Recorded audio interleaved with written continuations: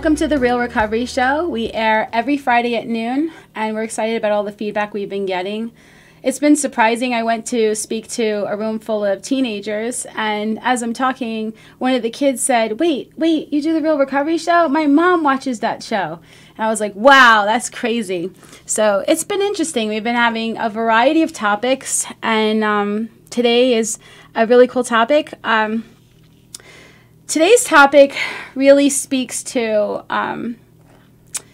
there's this double standard around people who have been either in the military or they're currently in the military or are first responders like police officers or EMT or firefighters or people who work in emergency rooms, surgeons, etc., that they have to, of course, be in all the ways that they can be capable of handling a very intense, high stressful situation, and are expected to operate at that level.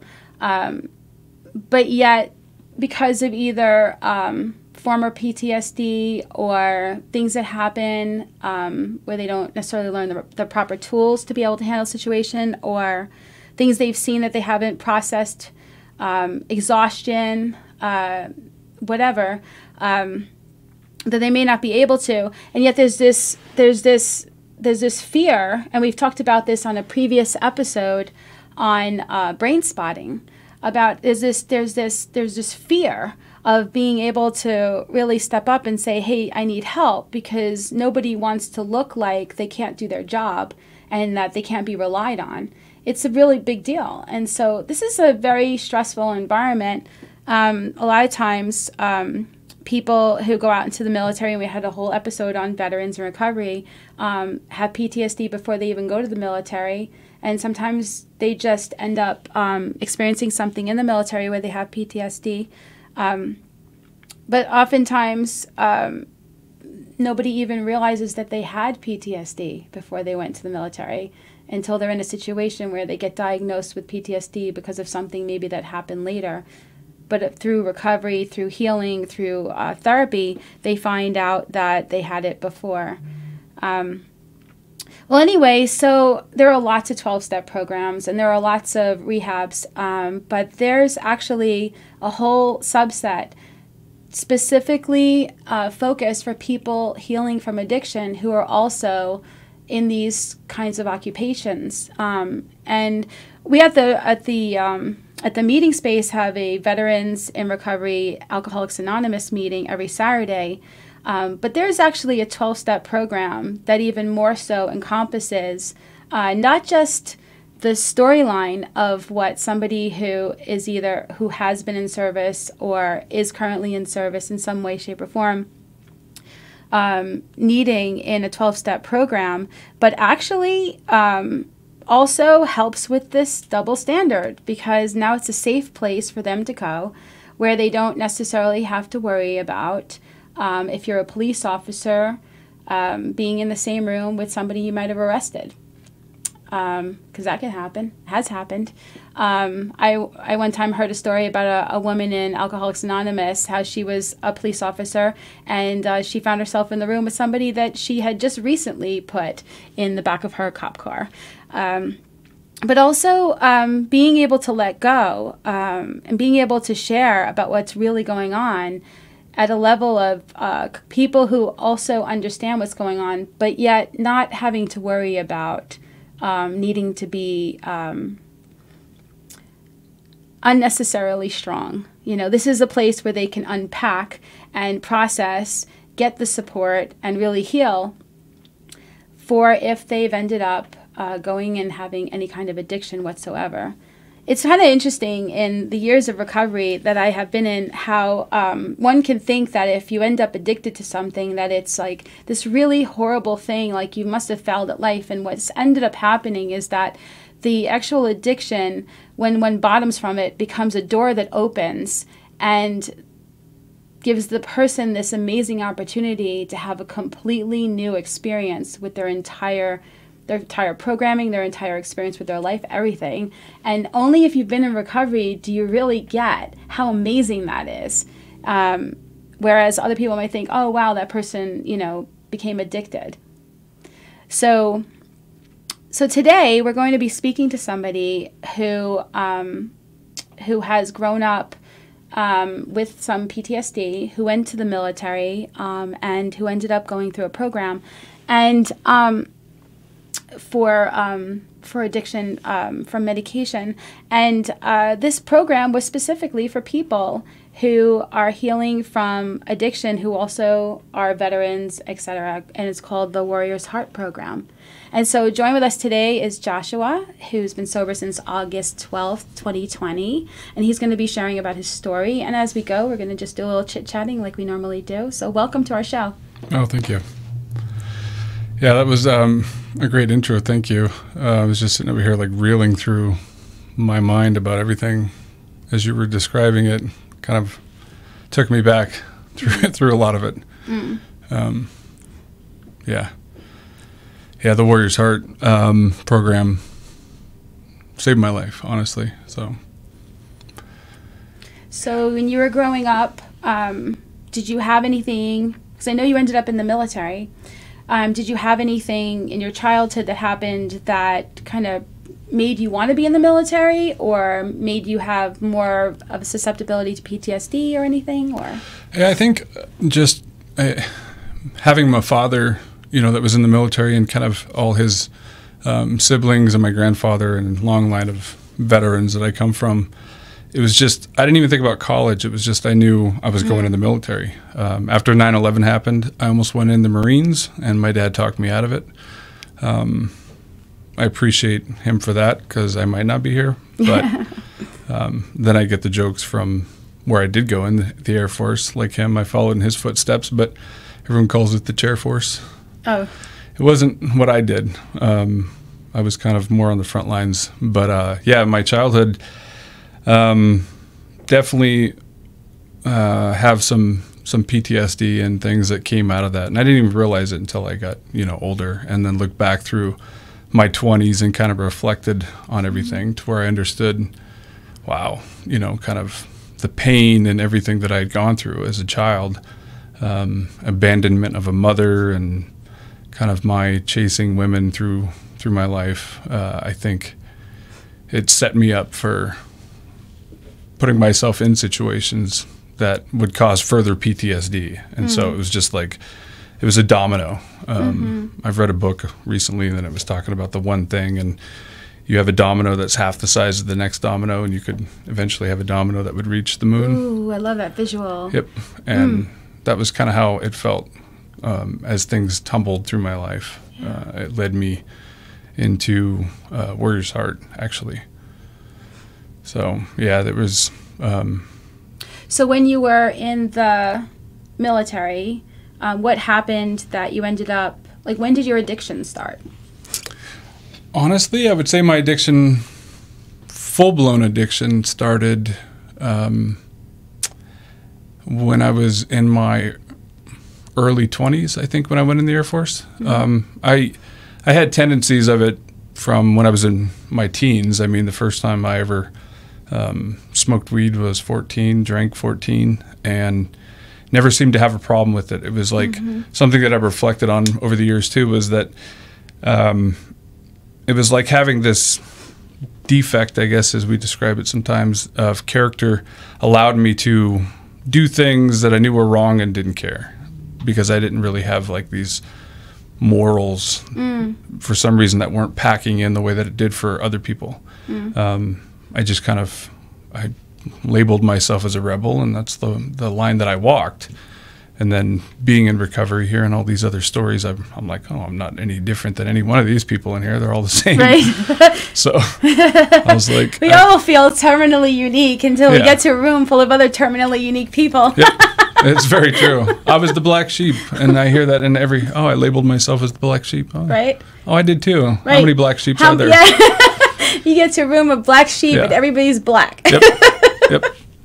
That's so funny. Yeah, I found so much comfort in that, though, for the first time. And I think my addiction spiraled, obviously, much faster. It's like the domino effect, like I was saying. It just got bigger and faster as things went on. And I had ups and downs, and I've kind of understood that about life now too, is everything comes in waves. You have these peaks and valleys. And my addiction was no different. I mean, I went through periods of drinking and then not drinking, but it wasn't because I thought I was an alcoholic. I just stopped drinking. And then whenever I thought about being an alcoholic, I looked back and said, oh no, I can quit. You know, same with the opioids that I got into. But yeah, my childhood and then my teenage years didn't really get into too much trouble, luckily. But when I went in the military, you know, I remember getting in trouble for drinking underage in the dorms, and they sent me to like these alcohol cessation classes where you had to go learn about alcoholism, and I was like, well, that doesn't sound like me at all, you know. And then as I got to my first duty station, I remember some of the higher ranking officers were like, oh, we're going to teach you how to drink like a professional, you know, and because I was air crew, so we would fly, travel, TDY everywhere, and it was like first thing you did before you even went to the base was go buy all the beer. What's TDY? Temporary duty assignment, basically. So like if we would go, sometimes when I was stationed in Alaska, we would go to over to Japan for like 45 days. Okay. And do different missions over there around. And while we were there, we were staying, you know, in the dormitories, and it was, I just remember we made a beer pyramid of cans and seeing how big we could make it before we left. And it was literally from the floor to the ceiling. And it was not just like a cross in one line, it was a pyramid. And that was, we were only there for like, I think 20 days or something. It was ridiculous. But yeah, it was just, I don't know. And it really was. It wasn't an environment where you could just be like, you know, I don't want to drink. It was almost, it was peer pressure in an adult setting, in a very professional setting. Like, oh, you're in charge of this $20 million aircraft, so you can drink. And we're going to teach you how to drink and hold your liquor so you can go fly the next day. And that's what it was. I mean, yeah. A lot of memories. But yeah, I mean, it led me.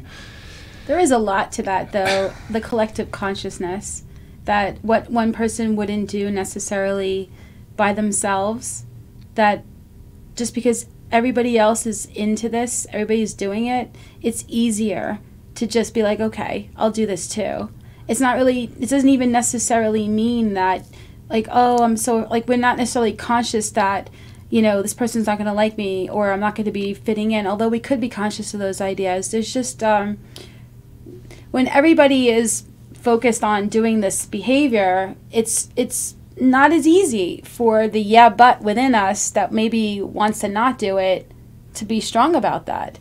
You know, like, you know, it's very true. If I'm with a whole bunch of people that, and I'm only saying this because I just started this whole exercise challenge, but if I'm with a whole bunch of people who are like health conscious and want to exercise and whatever, I'm likely to be a little bit more in that direction.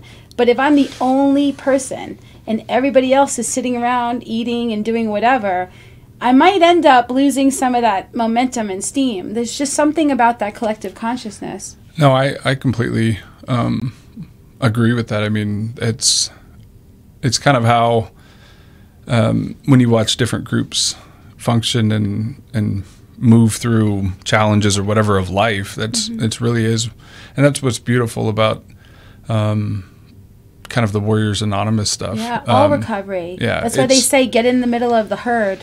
It's like you can picture yourself, you're in the middle of a herd of people. They're all focused on you feel recovery. Safe. Yeah. And the momentum is moving in a direction, and you can't help but move in that direction. Yeah. So yeah. It was the same thing. Yeah. It's like, I was thinking about that when you were doing the intro to this. You know, I hear in so many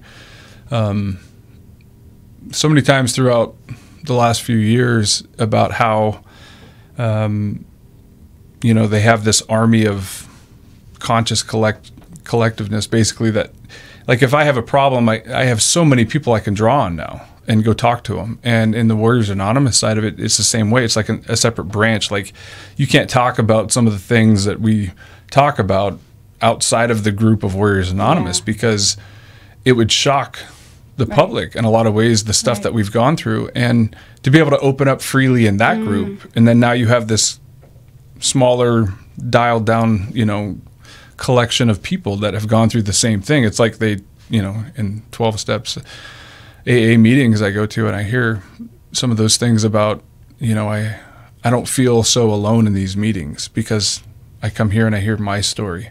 Yeah. And it's the same in a lot of ways with Warriors Anonymous. Like, you go into those meetings and you can hear a lot of the things you've gone through.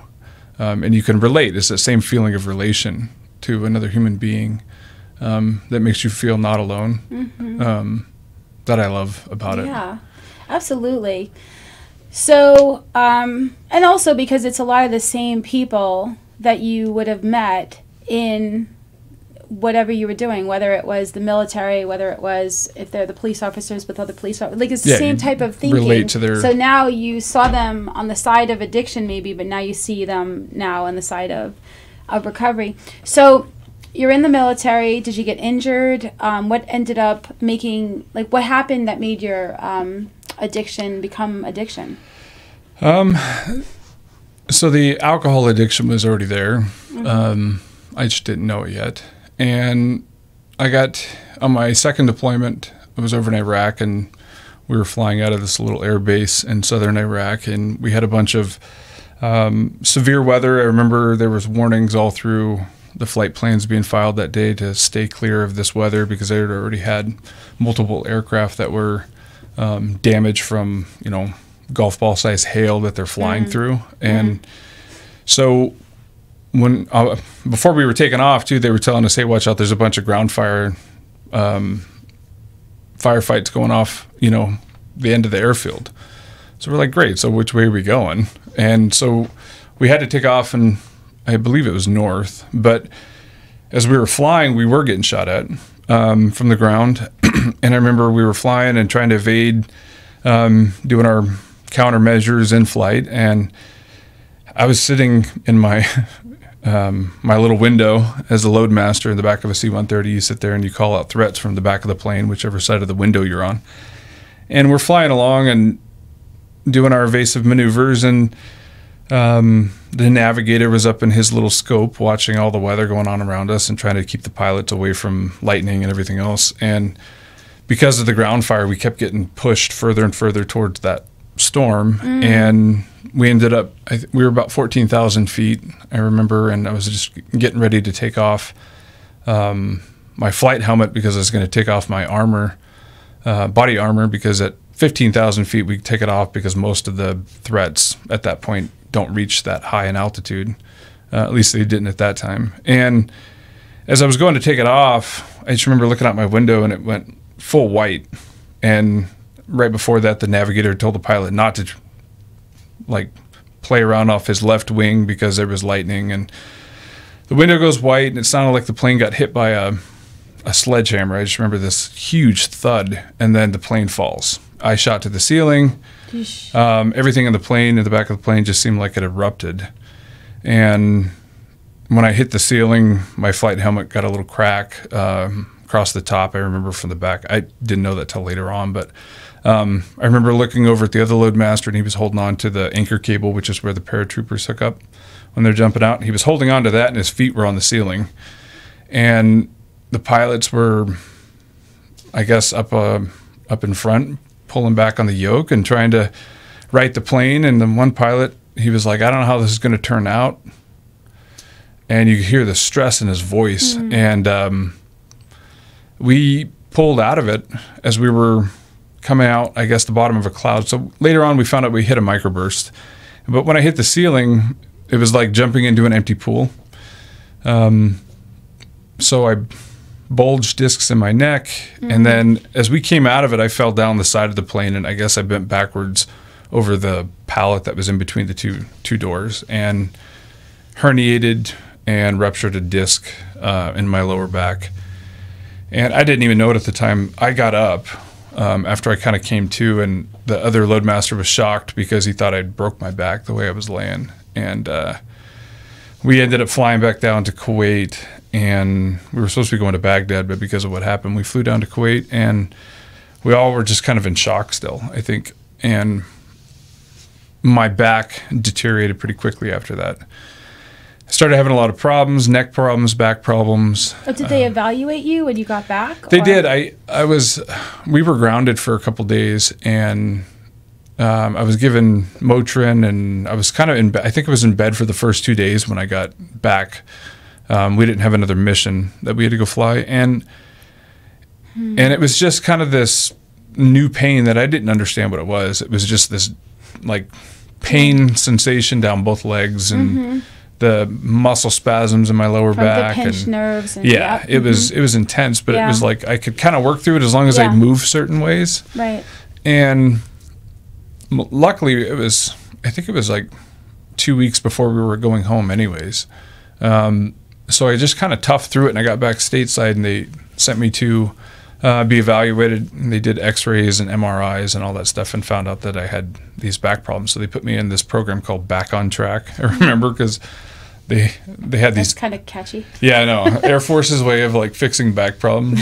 You go to this place and they teach you how to stretch, like yoga moves and all these things. And I was like, this is, I'm 22 years old. I'm like, this is. What is this shit? So I just oh, sorry. Very macho too. Yeah. And so I would just drink, drink the pain away. Yeah.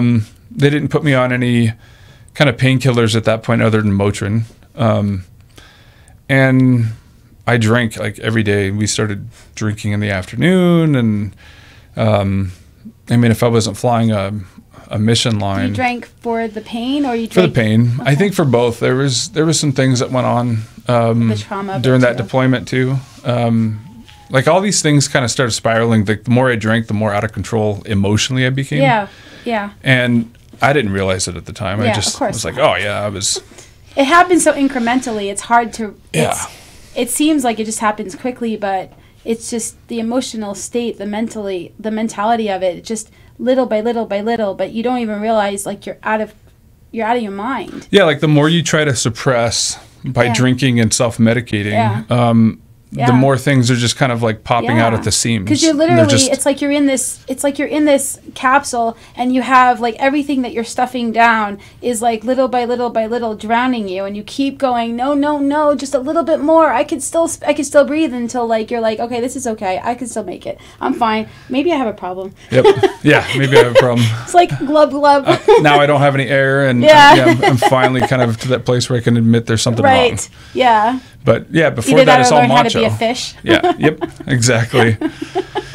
Yeah, and everyone's tolerance goes, That's amazing though that they didn't do like X-rays and MRIs. Yeah, over there they didn't. I was walking around, so they just figured I was good, and then I didn't want to stop because you have to have 2 load masters in combat at all times. Do you think any of it was part of you wanting to be okay? I think so. I mean, truly, when it came to like back pain. Like I don't want to have back pain because I've seen people who had fused surgeries, and then they could hardly twist and bend and all these things, and I'm like, that's not going to be me. Yeah. I'm in my 20s. I can still go play basketball. I can still run and do all these things. And when I started trying to do those things, that was when the pain really started to kind of flare. I completely understand this because I had child abuse, and that's where. I had child abuse, and then I had a motorcycle accident when I was 17. And, but according to the doctors, all my spine injuries happened from the child abuse, right? But, like, when I was growing up, I just thought I was, growing up weird. Like my spine it was crooked and whatever like that. But I never went to any official doctor to officially test anything because the same house I got abused in was the same house that wasn't paying attention to that stuff, And I also had this attitude like I had to be the hero too. Like I had to be the one taking care of my sister, my brother. Don't you understand? And so I didn't really know. And then years later, I had so much pain, so many issues. I mean, seizures, etc. When your brain gets cut off, your cerebral spinal fluid is not like flowing. It's just whatever. Like I have bone spurs in my neck and like really, really, really thin discs, and tears in your disc, and then issues with my hip and whatever, and so I've had amazing amounts of pain in my life, and learning to live with it, you know, and learning how to do different things. And I'm still like, I do fascia work, you know, and whatever like that, because I don't want to have surgery, you know, it's a thing. But Same here. but you know, it's like, it in and of itself can drive a person crazy.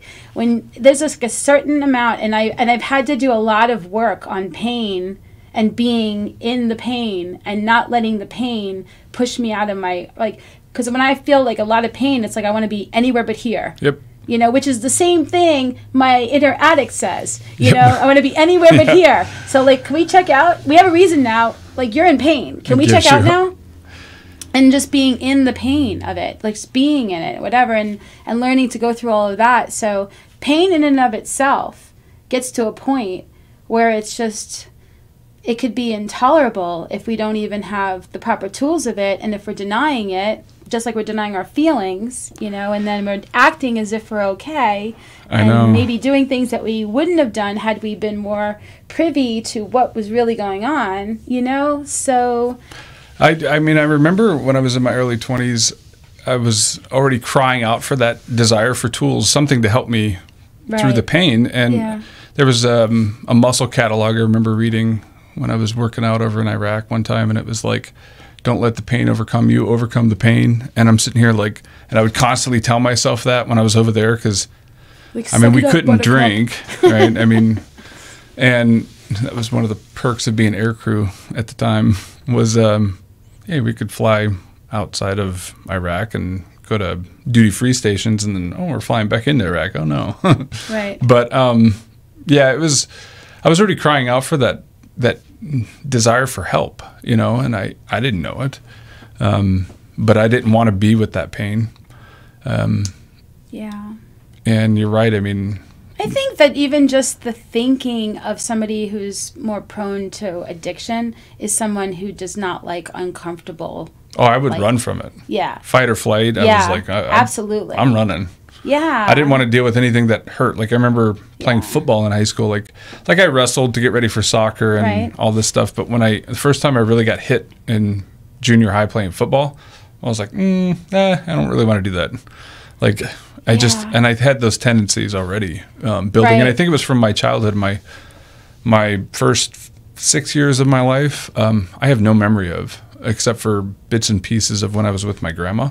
Because of the physical and emotional abuse, I found out later on. You check out. Oh, completely. Like goodbye.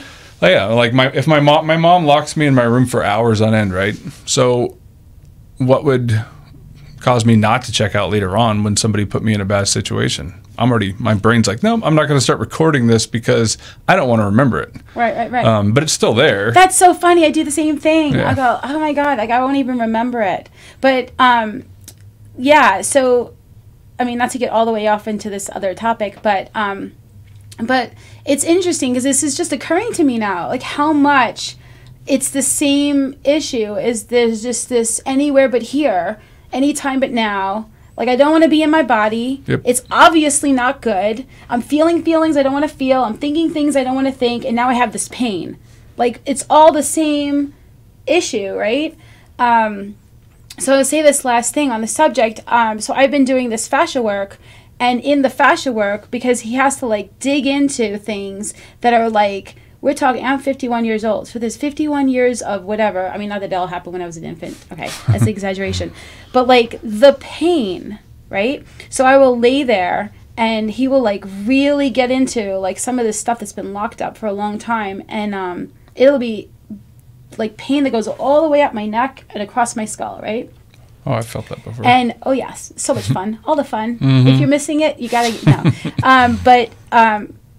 So I've learned that when I have pain, that like if I stress about it, if I complain about it in my head, if I go, oh, no, I can't. And if I listen to the fear story, it's telling me like, you're going to die. This is not okay. There's something wrong. It's like an alarm that goes off. Then it will be intolerable. But if I'm there and I'm like meditating while he's doing it, and I'm like, I know that I'm supposed to be here. I trust that what he's doing. And intuitively, I feel that this is okay. And so it's not, don't worry, it's not the freak out that you're making it, body. But at the same time, this is just a sensation. I could be here with this. And I even started to do this crazy thing that intuitively came to me to do. I started telling myself I liked it. Now, I could be a little bit of a masochist, but like for the level of pain that I'm experiencing, I've never been into ever, ever, ever. But now I'm telling myself, just like somebody who's out in the winter cold, telling themselves there's a fire going and they start to feel fire, they start to feel warmth, right? Yep. I started telling myself I like the pain, and man, I'm catching myself liking the pain. There's a change that's happening in the mind. So if I had the ability, because the mind is so powerful this whole time, right? Yep. But I have this addict mentality that says I have to be anywhere but here, anytime but now, then I just didn't have the right program. I didn't have the right perspective, and it's like it's only in recovery and keeping on changing this whole thing that we learn to do things differently. But before we do, we drink alcohol, smoke pot, we take pain pills, which are highly addictive, and especially if one has a predisposition to wanting to be numbed out. And so numbed out. Oh yeah. That was my favorite. That was completely and utterly the reason why I kept taking them, because it got to the point where it just numbed everything. Mm-hmm. I mean, you can't control what pain pills numb eventually, and then it will eventually just numb everything. There are studies that that if you take pain pills for pain, like indicated, it will first go to what's like lit up, which is the receptors, and it'll first go to that, so the pain will actually go to the pain, which is amazing. But when you start to take it past the point where you may not need it as much, spilling over, it starts to go to other and blocking other, and then you start to get a hit. You start to get like a click on it, right? If you're somebody who likes to not feel, that's how it happens. That's how so many people have gone to like programs for just alcohol and swore they never had a problem with pills, never tried them, never thought anything, maybe took a pain pill here and there in their life, never had an issue, right? Then they go and they have this big surgery coming up, right? And there are people who will be like cringing, you know, because, okay, be careful. Tell the doctor that you have addiction. But I don't have addiction to pain medicine. Sure. But not saying you will, but saying you could. Just err on the side of caution. Go to the doctor. Tell the doctor, I have a problem with addiction. So can we be careful how we do this and have somebody get your pills for you just to make sure, just in case. If you're not going to become an addict from it, if you're not, then hey, you didn't lose anything. So that's like But if you do, oh my God. That's like on the side, when I went to rehab, I erred on the side of caution with alcohol because I wasn't addicted to alcohol like I was opioids. Right. That's funny. So I just kind of got to the point where I was like, nope, I'm going to sign off of alcohol completely, because I understood that it's not worth even testing it to find out if I am. I mean, because, yeah. So I agree with that. Err on the side of caution. I had knee surgery last May, and told the doc, I was like, you know, I don't want any pain pills of any kind coming out of this. He's like, well, all I prescribe is Tylenol 3s, and I'm like, no, I don't even want that. And then when I came out of surgery and I came to, the nurse is like, hey, the doctor didn't prescribe you anything, and I'm like, yeah, I'm an addict. He's like, wow. He's like, you just woke up? I was like, yeah. I'm an addict. Don't give me anything. Like this feels good enough coming out of anesthesia. Like I don't need anything. Yeah, so, no. I had surgery where it was a level of pain that they were like, it's cute that you're an addict, but we are going to have to do something, and just to even do this, right? And so I was like, okay, well, what do you suggest? But he was really like listening, and he ended up giving me a whole way of doing it where he gave me more in the surgery, so I was just coming off of it, and I gave the pills to somebody to do it for me, to monitor me. That's good. And then I did the very least I could possibly do, because I know myself, and armed with knowledge about yourself is like half of it right there. So when was it that you said, you know what, the pain pills are an issue now, I need to stop? What happened? The first time, So I got out of the Air Force, medically retired in 2008, and the VA at the time was just sending me my pain pills in the mail. I knew I had a problem kind of with pain pills when I was in the Air Force, as I was getting out, because when I was running out of my Vicodin, I learned that the Air Force docs, like, hey, if I go back in and tell them this isn't working as well as it did, can we swap to something else? Even though I had already eaten my 30-day supply in 15 days. Oh, interesting. They would go ahead and say, okay, stop taking the other ones, and here's a 30-day prescription of Percocet. That's a sign Yeah. of addiction. Yep. Like when you try to like figure your way around the system, that's a sign. Manipulation of our environment to get what we want. Yeah. Yeah. What is that? Okay, and so that was all the way in 2008? 2008, yep. And up from 2008 to 2010 when my son was born, I remember I was numb when he was born. I missed the birth of my first daughter, my first child. I was over in Iraq and came home, got out 2008, and then my son was born in 2010. But I'd been on Vicodin doing the same thing. It was my 30-day prescription would come from the VA in the mail. I called it my happy pill because I was happy for about 20 days, and then I would crash off for the last 10 of the month. And here at the time, my wife was having to deal with this crap, and our marriage was just failing. So I think she thought having another child was going to fix it. And of course, yeah, I'm sitting here and watching the birth of my child, and I felt nothing. I was like, I know I'm supposed to feel connected to this, and I was like, I got to stop. So I went and self-admitted to the Air Force Hospital up in Anchorage, and was like, I have a problem. I need to be taken off of opioids completely. I said, I don't want them anymore. So then I went, and at the time I was working in the oil field. And so I went up there for a 6-week stretch and detoxed pretty much, and wasn't on them since until 2017. What made you go back on them? Hurt my back here in Vegas.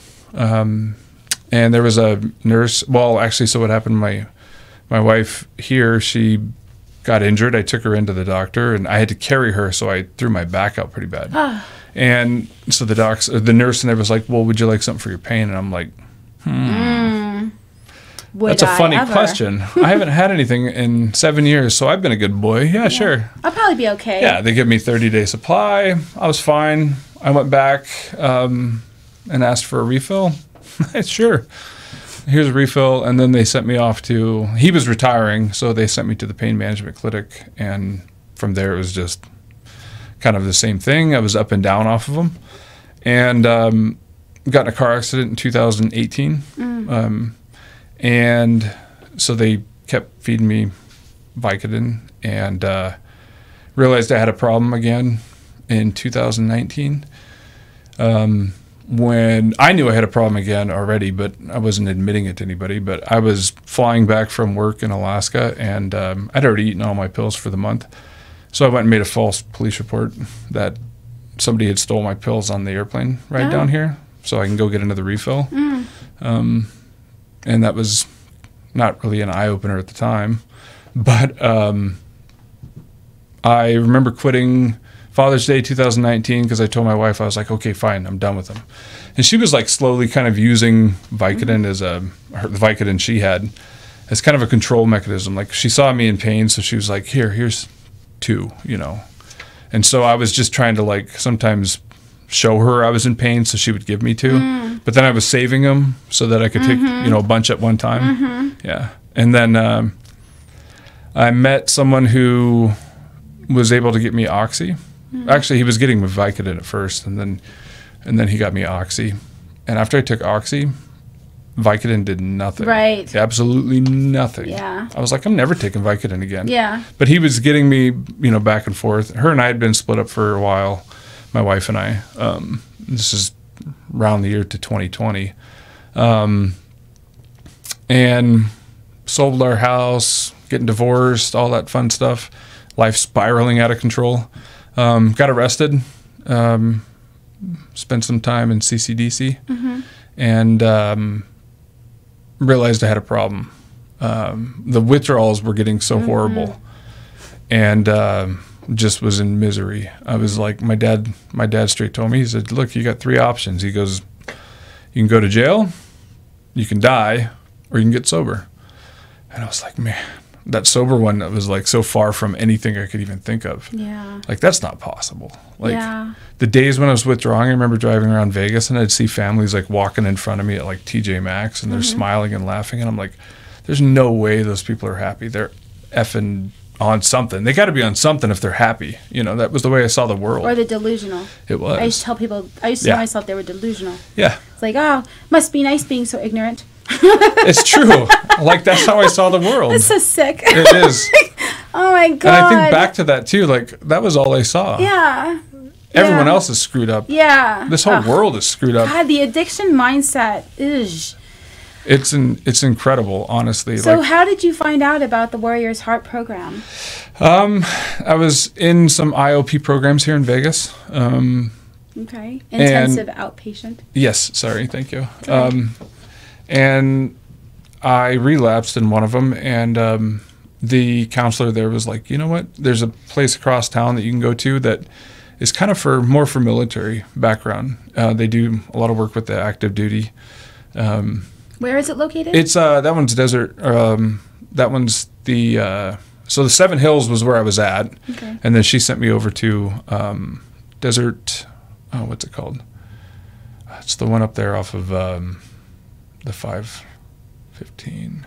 That's okay. I can't remember off the top of my head. Yeah, Desert Parkway. There it is. Okay. Yeah, so it's you just have to let it go. My brain, it comes I know. Back. Yeah. So I went through an intensive outpatient program there, but in between there, when she was sending me over there, she said, you know, go there. And I was like, yeah, sure, I'll head there right now. She called her friend that worked there. Mm-hmm. What did I do? I went straight home because I was withdrawing at the time. Mm-hmm.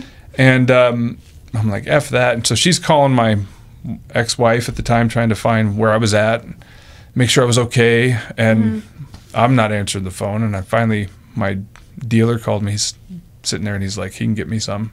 And I'm like, sweet. So I went and got some from him. Lasted a couple days. Got my last 30-day prescription of Vicodin. Ate those in 3 days.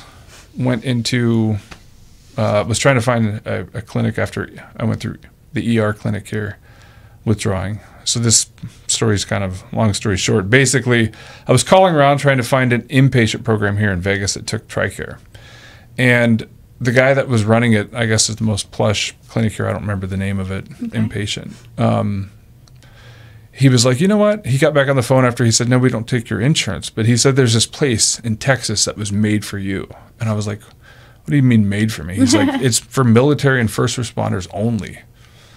And I'm like, really? I said, okay. I don't know if I want to go there, though. Because I had been so far removed from the military at that point. I was like, cops? No. Yeah. I had just been arrested. Especially after I was in jail. Yeah. You don't really love them when we're in jail. No. I was in a hate place, for sure. And I called them, and I started talking to them, and they did the processing part of it and explained kind of how everything worked there. And I got a bed date. Yeah, I got a bed date where they were like, okay, we can get you in this date. And so this was August 12th, 2020 was the day after I got out of the ER.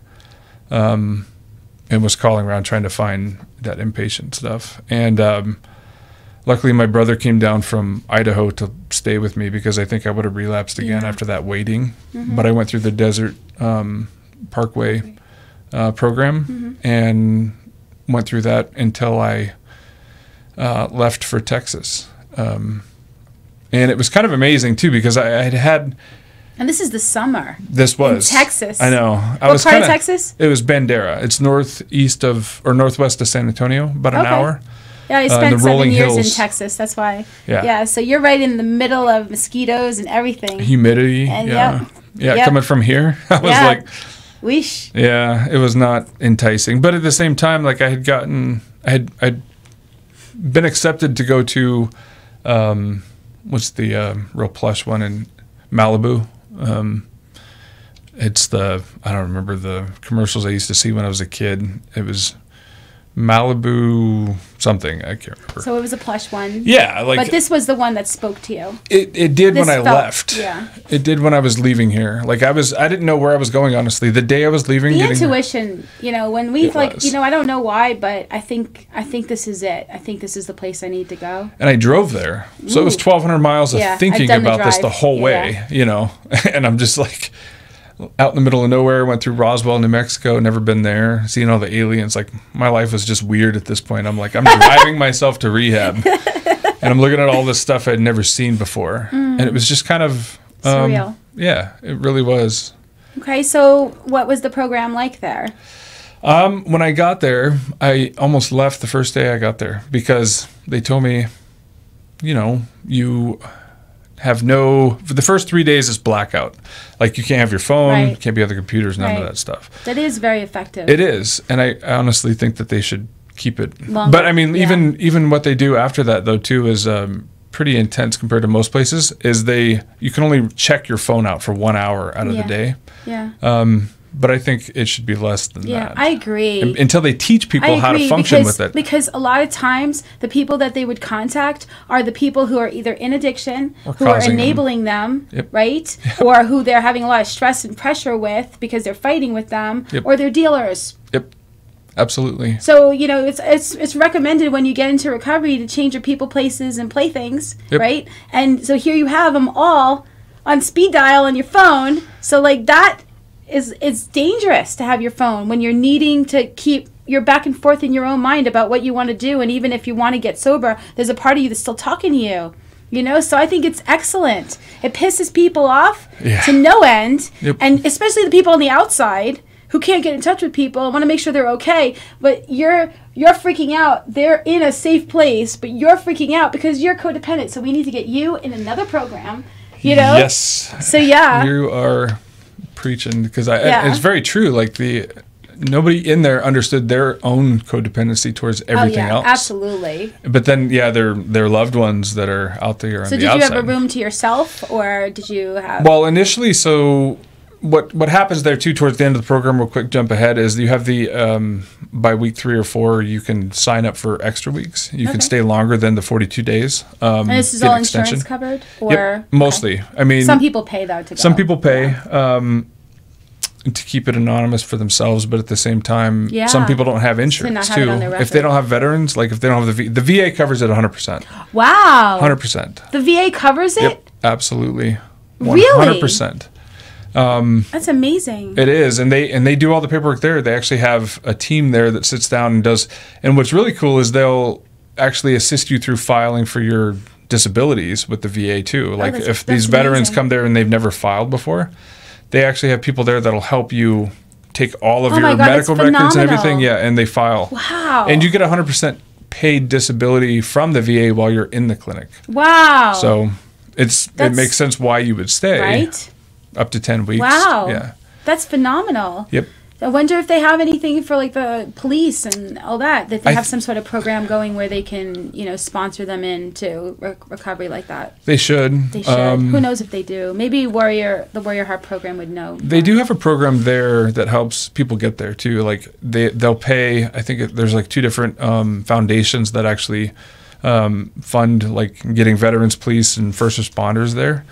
From anywhere, like they'll pay the plane tickets and they'll pay a percentage of their actual treatment too. I could see people who are maybe in certain types of positions where their job, they don't want it on the record that they have an addiction, but they have a problem, and certain people might know that they have a problem, so they take sick leave and they don't go through the normal channels, so it's not on their record, but they go to a place like this that deals specifically with that, and because it's so anonymous and everybody's information is protected. Yeah, I mean, even HIPAA at the and level of everything, the yeah. 12-step program that they do too, right? Absolutely, yeah. So like when I first drove up, I drive through the gate. Like it's on this 540-acre ranch. Mm-hmm. It was an old ConocoPhillips like executive retreat. Mm-hmm. So like all these buildings all over this property that were originally there they had bars in all of them. Mm-hmm. Like so we're going through treatment and there's like this bar and all these other amenities that you wouldn't expect to have in a rehab clinic. But Right. it was phenomenal. Like there's these little cottages and cabins and these different places, and you share. Most people share a room. There's 2 beds, like full-size beds in each room. And they're like log cabin looking places too. That's like, nice. Yeah, it's very cozy. Like Yeah, that's good for getting your zen. Oh, 'Cause very, when very you first much. get there, you're anything but. Well, you did your whole travel through. I did. You know, so you kind of were pre-zenned in. I But did. yeah. I actually get a lot of mental relief when I go on road trips. I do. I get a lot of thinking done, and I got a lot Yeah. of reflection in Yeah. life, and that It was a really slows good life one. down. Yeah, it Yeah, does. That's one that I'll absolutely. never forget. Is that drive down there? So do they? So I know like So there's a 12-step program for warriors. Is it from there or? It is. It's specifically like so the whole program there at Warriors Heart is based around the 12-step AA. Okay, so is it Warriors in Recovery or Warriors Anonymous? Warriors or Anonymous. And that comes from them? It does. That's phenomenal. Yeah. So now they're using, sprouting up all over the country. This is great, and so like, but I mean, people can attend the Warriors Anonymous. Then just attend that. They don't even need to go to the Warriors Heart unless they need to go to the Warriors Heart. But Yeah. they can go to a Warriors Anonymous meeting on Zoom, right? Absolutely. So the first year I was out of there, I went to one every single day. There's one Monday through Friday, and it's the same time, and this login and all that stuff is the same. And there were people that were popping up from different parts of the country. Like I remember this guy from Texas. There was a police officer from Phoenix that found out about it, and he just log on and he would, you kind of learn the etiquette too in the room, like how it functions, like how in an AA meeting, it's kind of like How do you they understand. stop people who are not like qualified? How do they stop people who are not first responders or veterans from being in a Zoom meeting? Like how do they keep that on the hush? I think they've had a few people come in and they block them. They'll block them and mute them and whatever, and then kick them from the meeting. How do they know? Does somebody have to show a badge or? They have to be vetted by somebody else, basically. Okay. Like, so I can give the. So somebody from the outside can contact Warriors Yes. Anonymous, and Warriors Anonymous can talk to them and then give them the information to go to the meeting. Yep, and then when they go in, and if they give that information away to somebody, or somebody gets a hold of it that isn't. I think of these things. I do too. I wondered that. I think of remember these when things because I'm protective over people, but because I was a person who didn't follow rules before, and so I think How would I get in? Kind of. yeah, People I mean, are gonna. I think of like whenever I walk into a place and I go like I'll be able to see where maybe the place's security could possibly have a breach, and because I have like a partly, hopefully never to be used again, criminal mind who thinks outside of the box in a very pretty way to say that, but like also it's helped me to be able to protect and to do things the right way, knowing like, oh well, I know that there are people that would think this way, so let's put an extra lock on that door. It's like the best Yeah. home security people are the burglars. Yes. Yeah. Yes. for sure. Absolutely. Yeah. So okay, so you don't just go to Warriors Anonymous, you go to Alcoholics Anonymous too? I do. Okay. When I was in Warriors Heart, it was week 3. We have all the meetings and stuff that we do in there, and different sessions, group sessions, and therapy and all that. Because that's what's beautiful about Warriors Heart, was that it was treatment for PTSD. You have a trauma therapist, and you also have a substance abuse therapist that you see during the week. And so when I was there, I discovered, I'm an alcoholic too. Yeah, most people don't understand. They think that drug addiction is just if you're addiction is just if you're on it's a drug or a behavior, and that alcohol it's just by itself. But when we realize that it's all mind altering substances, Yep. and there are certain things that we are more likely to use based on our own inner chemistry and what we're trying to obtain. Yep. I never did cocaine. I never did cocaine. Me either. Because I can't handle going up, up, up. I was already fight or flight. As I needed to be numb and not here. I think And so that's why I everything never I did did it. was like, just check me out. Everything was alcohol, pain pills, pot, just check me out. Even cigarettes gave me that break. Yep. Like, just get me out of here. I just want a break. I never wanted to be, phew. I never needed that. No, I was the same way. Honestly, like I makes sense now. I wondered why I never touched it. I always never touched it because I was afraid of. I was afraid who of going. I was going to become. Yeah, I had anger issues. Yeah. I had PTSD. Yep. I was like, I can imagine myself becoming the Hulk. Yep. Like, we don't need to add cocaine I already had to problems this with world. alcohol. Like, Yeah. Emotionally, like what Yeah. would happen if I put that in there? Yeah. Yeah. Same with meth and all the but other if you ones. think like, about it, that's all we're really doing is self-medicating, and so we get kind of like attracted to certain things seeming to have a certain effect. Some people just take whatever anywhere just to party, and but to get really addicted to something is because there's a part of you that's going, you know what?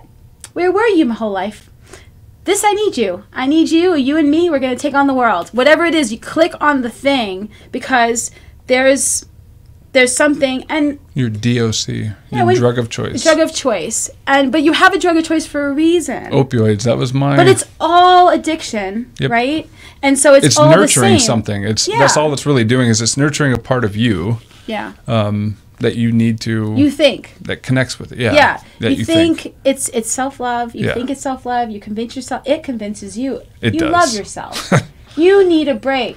You need a drink. You need a pill. You just need a break. Just take your break. But the problem is that if we don't develop the tools to deal with a situation in that moment, what we're really doing by avoiding the situation and avoiding dealing with it by taking a substance or drinking is we're weakening ourselves so that the next time we have to deal with that situation, we're not going to be able to.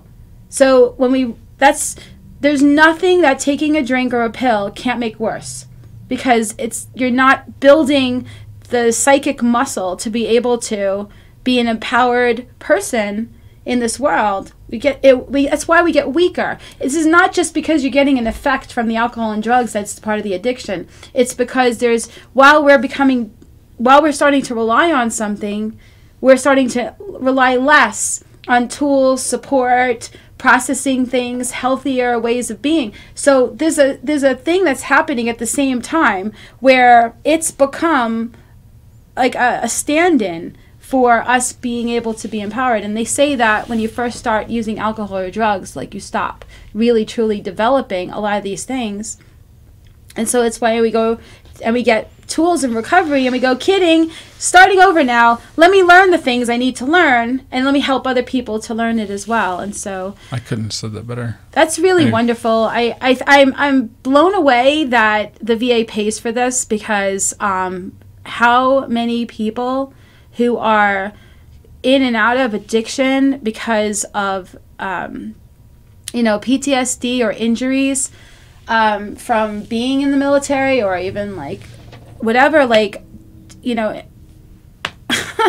like, geez, like, to be able to go through this kind of a program. Of course, you have to be ready to do this kind of a program. You have to be willing to, like, go to Texas and be there. I'm sure they vet to some degree and say, are you willing to do this before they just give you a bed, right? Like, oh, completely, yeah. To make sure that you're serious, because they're not just gonna, like, have somebody. there's only 62 people in the program at a given moment, right? And they're not there to just feed somebody and house them if they're not serious about wanting to heal. But when a person is serious about wanting to heal, whoever came up with this amazing program, like, I could feel how divinely inspired it is.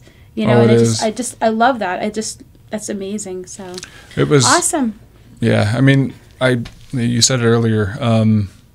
You stopped developing, and so I truly feel like when I left there, that was like I was reborn in that moment, amazing. And I started growing up. Yeah, I got the chills. That's awesome. Well, we're reaching the end of our hour, and what a great conversation this has been. How it flew. Yeah.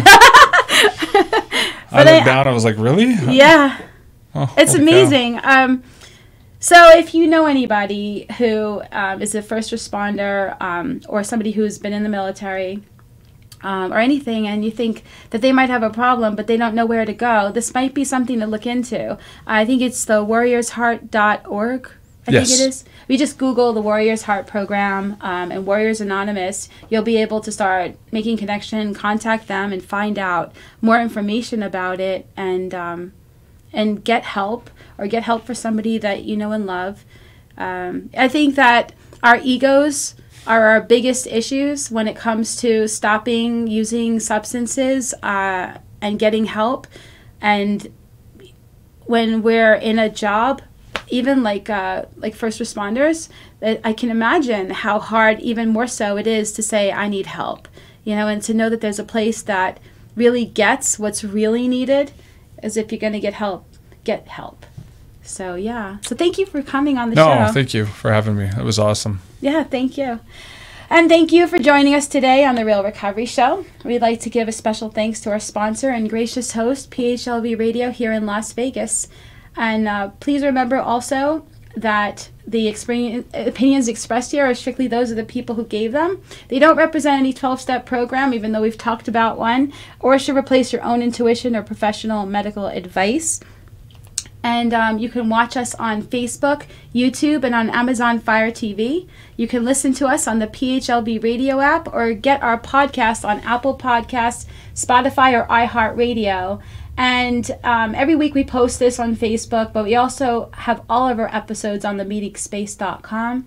So if you want, please pass these shows on to other people to get the word out. And if you're thinking about being on an upcoming episode, fill out an intake form or fill out our contact form on themeetingspace.com. So thanks again, and see you next week.